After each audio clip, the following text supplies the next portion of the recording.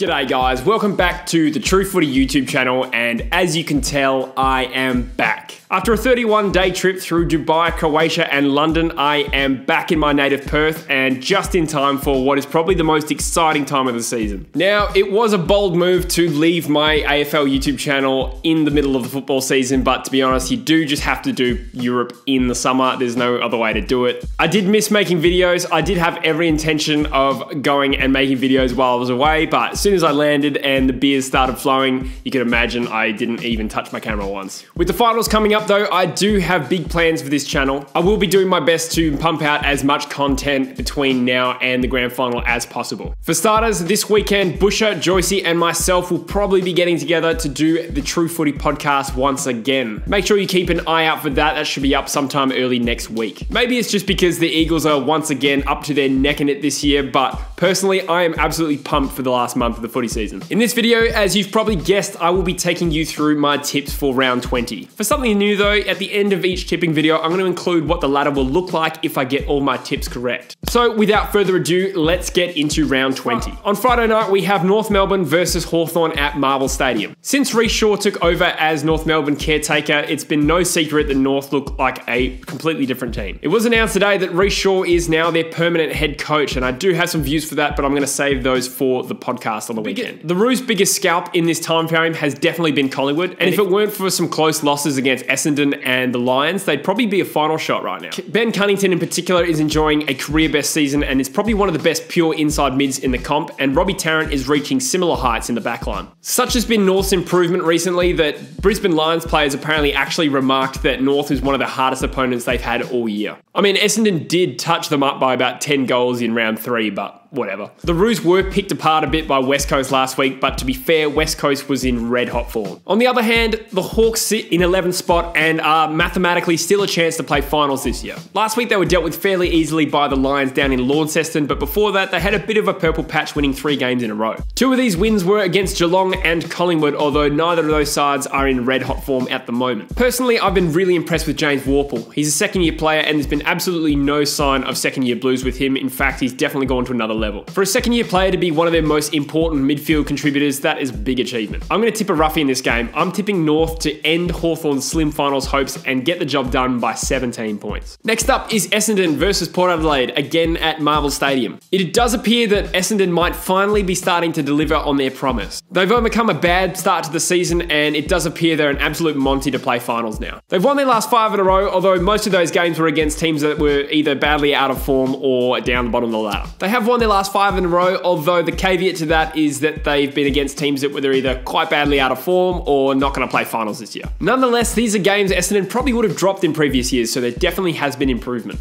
They come up against a power side that is absolutely gripping to their season for dear life. The Power have won just 2 out of their last 6, but frustratingly, those 2 wins were really impressive wins against Geelong and Adelaide. They're horribly out of form at the moment, and it's hard to see that improving this week. They've got some serious forward half issues. They're statistically the best inside 50 team all year, and equally, they're 17th in the comp for scores from inside 50s. They were a bit stiff to lose to the Giants last week, but unfortunately the reality is this game becomes do or die for them. The recent form against the Dons isn't great. They've lost their last 3 against them. To be honest, this game for me is an easy tip. I'm going to have to tip Essendon by 29 points. Next up, we have GWS versus Sydney at Giant Stadium. Typically, the Battle of the Bridges or the Sydney Derby has been a battle between 2 strong sides, but this year is the first year the Giants have definitely been far superior. They've won the last 2 clashes between these sides, and to be honest, it's hard to see that changing this time. After a 3-game mid-year slump, the Giants have hit back with big wins over Collingwood and Port Adelaide away. As it stands, they currently sit in 5th spot with very little margin for error in the final month if they want a top 4 spot. Cornelio's unfortunately out for 6 weeks, but on the plus side, Lockie Whitfield's return has been significant and Toby Green has really stood up. The Swans, on the other hand, continue a disappointing transitional year for the club. They put up a decent fight against Geelong last week, but prior to that, lost to a Fifeless Fremantle and lost to the Blues in Sydney. Nonetheless, you can't help but feel the pressure is right off Sydney this year. They're definitely probably focusing on getting games into that younger generation. And of the bottom few sides, they're probably one of the most dangerous when they're actually on form. Having said that, with finals on the horizon for GWS, I can't see Sydney giving them too much trouble this week. I'm going to tip the Giants to win this by 27 points. Next up, we have Fremantle hosting the Geelong Cats in Perth. Now, Fremantle are probably enduring one of their worst form slumps in recent years. Since their win over the Power, they've dropped 6 of their last 7 and had some bad losses in that time. They were probably still in with a slight final shot going into last week, but a massive loss to the Dogs in Melbourne probably ended that dream. It also doesn't help that this is their first game against Geelong since their infamous game last year in Cardinia where they conceded 23 goals in a row.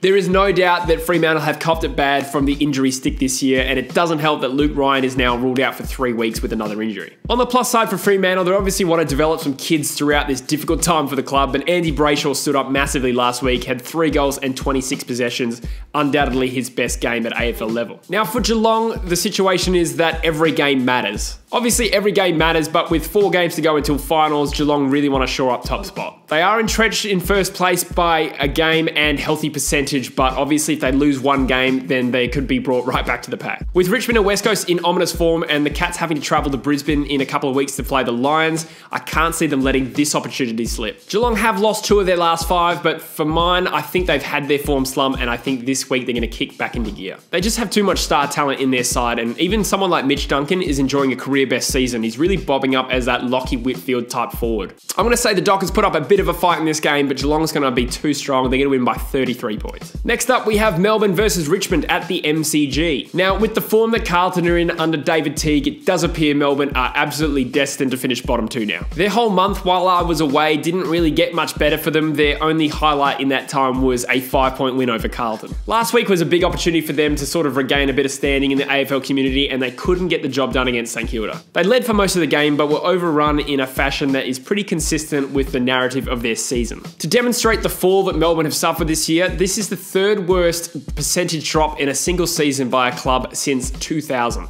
And one of those teams was Carlton after they got busted for salary cap issues. This week is going to be a very tough ask for them against red hot Richmond. I'm liking the term red hot at the moment. I'm just going to go with it. It does appear the Tigers have overtaken Geelong as the raging premiership favourite on the back of their big win over Collingwood. Whether that tag is justified does remain to be seen. While the Tigers have definitely looked really dangerous lately, it does have to be considered that some of those teams they've played were either horribly out of form or not very high on the ladder. That being said, you can only beat who you play, and I think Richmond definitely are in the top 3 contenders this year. With the top 2 finish still achievable for Richmond, I can't see them letting this opportunity against Melbourne slip. Cochrane might be up for them, but with Dusty in the form he's in and the fact that Richmond's midfield just beat up on Collingwood, I think they're going to be okay this week. I'm tipping the Tigers to win easily by 45 points. Next up, we have Adelaide hosting St Kilda down at Adelaide Oval. Now, each and every week there is a team in the AFL media's crosshairs, and this week it happens to be Adelaide. Probably justifiably so, as they just got dumped by Carlton at the MCG. This week they've been under the microscope, and the narrative has been they've got the 2nd oldest list in the comp and the 2nd healthiest this year. Therefore, is languishing in 8th spot really good enough? They dropped 4 of their last 5, and the pressure is well and truly mounting on Don Pike. Nonetheless, I think every team is entitled to a form slump each and every year, and this just happens to be theirs, and to be honest, they do sit in 8th spot still. Now, with the battle for 8th spot really tightening up, this really isn't a game Adelaide can afford to lose. To contrast Adelaide's fortunes, St Kilda have been by far the most injury-struck club this year. They performed accordingly and even sacked their coach on the back of all the built-up pressure. Since then, they're 2-0 under Brett Ratton and even had a good win over the Doggies, who are still in finals contention. One player I've definitely noticed is Hunter Clark. He's kind of bobbed up in recent weeks and is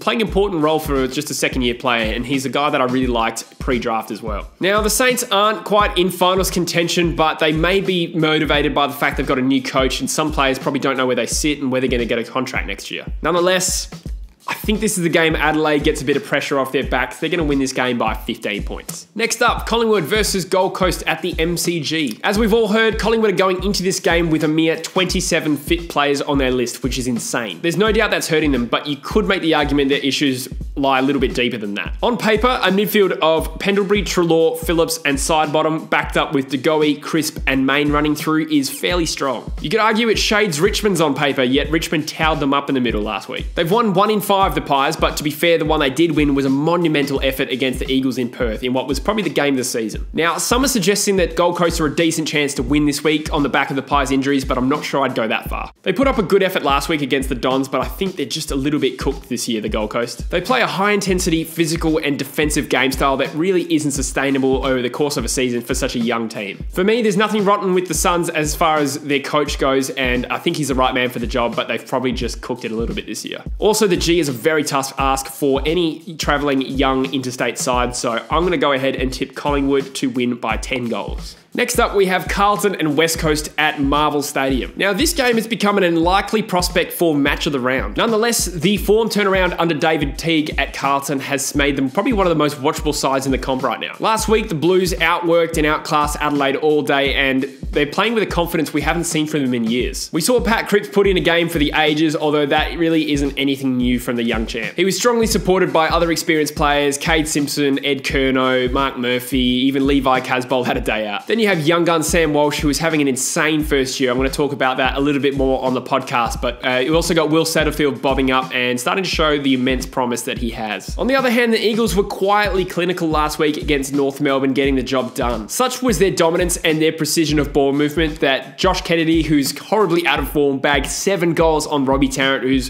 one of the best key defenders in the competition. Like Richmond, West Coast are another side that's hitting their straps right at the latter time of the season. Now, whether this is the right time to peak, I'm actually not 100% sure, especially with the pre-finals bye coming up. But importantly for the Eagles, they do have a healthy squad at the right time of the year, that's for sure. With the top 2 battles so tight, like a few other clubs, the Eagles have no margin for error and they cannot let it slip this week. I predict the Eagles will bring their A game, but the Blues will put up a good fight. I'm going to tip the Eagles to win here by 13 points. The final game of the round is Brisbane Lions versus the Bulldogs, and this is another match of the week contender. Now, in the last few weeks since I've been away, the Lions have absolutely emerged as a genuine premiership threat. They've won their last 4 games away from home, which is generally a hallmark of a very good team. In particular, their win over the Giants in Sydney was an ominous sign for the rest of the competition. Now, if you ask me, there's no doubt they've benefited from an easy draw, and I believe they've lost the least amount of games to injury this year. Having said that though, if they do enough to secure a top 2 position, they're going to put themselves in a very good chance to play 2 home finals and then make the grand final. Like I just said about West Coast, there is no margin for error when you're going for top 2 now, so they really need to get it right this week. Now, aside from Port Adelaide, I would say the Bulldogs are the team that probably makes their supporters tear their hair out the most. They've passed some really big tests this year, and with recent wins over Geelong and Port Adelaide in Adelaide, they've brought themselves into finals calculations. On the other hand, they did just lose to the Saints, which could prove a very costly loss come the end of the season. I've been talking the Bulldogs up as a sleeping giant for some time. I thought their midfield stacks up very well against some of the better sides in the competition,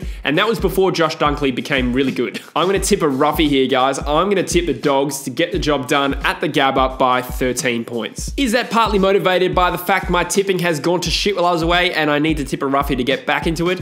Yes. Am I also kind of biased because I need the Doggies to beat Brisbane so West Coast stay in second? Maybe. That being said, I do think there is a serious chance the Doggies are going to get up. I do rate them. Been saying it all year. So that is the end of round 20. As I promised, here is a look at the projected ladder at what it would look like if I get all my tips correct. As you can see, the Lions losing to the Dogs helps the Eagles consolidate 2nd spot. Adelaide also consolidate 8th spot with a win over St Kilda. Now, next week, I will include the bottom 10 in this graphic as well, but because I'm running so short on time and I just landed, I didn't bother with the second half of the ladder. Sorry, guys. But anyway, thanks for tuning in, guys. It's good to be back. As I always say, if you're new to the channel, make sure you hit subscribe. The content will be much more regular from now on. Also, like I said before, don't forget to tune in for the True Footy podcast. Should be up early next week. Thanks, guys. I'll see you all very soon.